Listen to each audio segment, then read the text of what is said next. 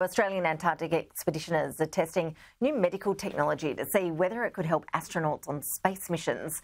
Joining us live now is Dr. Jeff Ayton. He's the Chief Medical Officer of the Australian-Antarctic Division. Jeff, appreciate your time. Thank you. Just tell us a bit more about what you're working on. How closely aligned are the conditions we might see in places like Antarctica and in space? Yeah, thanks, Ash. And it's an exciting collaboration which we've just announced to do research coordination and implement research that is going to inform space travel for astronauts, but also the safety and health and wellbeing of Australian-Antarctic expeditioners, and hopefully translate that back to healthcare on Earth. And some of this technology is like a ultrasound technology that we're utilising currently.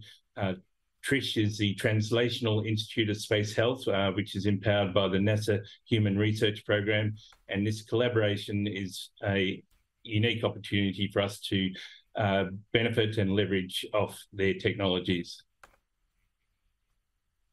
I had the pleasure of interviewing the astronaut Chris Hadfield a few weeks ago, and he was telling me how every year he fronts up to Florida, to NASA, and they do a heap of tests on him, you know, all sorts of things, everything you can imagine, basically. He described the feeling of being a bit of a guinea pig in a sense, because no one really knows what the longer-term impacts of being in space are on the human body and the brain in particular.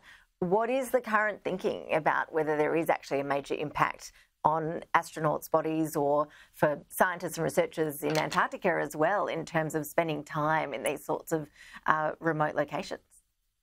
Yeah, so that's exactly the sort of research that we're looking at, and utilising Australia's Antarctic research stations, which have total isolation for up to 9 months over winter, and the health challenges that can be posed in supporting and medically looking after our Australian Antarctic expeditions, that can inform those planning similar challenges in space and long duration moon to Mars travel.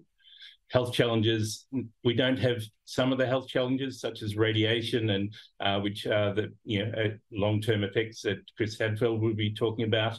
But we do have challenges of how do people get on together, their psychological health and well-being, their immunology, their physiology, and where it comes down to, Australia has unique capabilities in supporting, medically supporting people in remote communities such as Antarctica, but also right across Australia we have a world-renowned record in understanding and how best to look after our people in rural and remote Australia.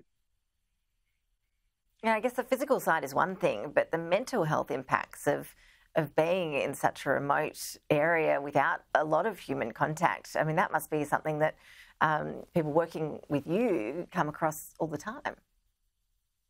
Yeah, so the TRISH collaboration, the research collaboration, will look at some of those things and how best we select expeditioners to go to Antarctica, and how can that inform those planning long duration moon to Mars type missions, but also how do we select teams and their team cohesion, and how do we support them? As you go out from moon to Mars, you're relying on more autonomy, less communication, and less access back to Earth. And so we need to develop those technologies, and this collaboration will help to do that. So, for example, the ultrasound demonstration project we're conducting in Antarctica at the moment, and hope to be doing the same ultrasound project on the Polaris Dawn mission in the coming months in space.